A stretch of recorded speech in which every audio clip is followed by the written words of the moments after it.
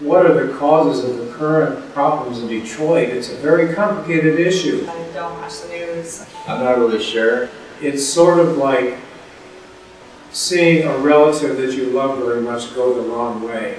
It's really hard to know what the truth is. It was a vibrant city when we were there. If you go there today, you have no idea of what it was like. The automotive business. Automotive industry acts like a government dog. The auto industry, a lot of people lost their jobs. Most of the jobs in and around Detroit have been lost to automation, to robots, more than even outsourcing. Greed. It's corporate greed, the greed of the unions. I really feel like it has to do with politics. A lack of an agreement to embrace diversity. There's a pretty big migration that happens early, I believe, 20th century. A lot of African Americans came to Michigan in search for factory jobs. I think it has something to do with people's perspectives, based upon how they perceive the life that they live.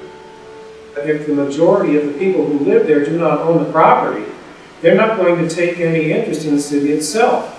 The cycle of poverty just continues and continues. I really prefer to remember it the way that it was.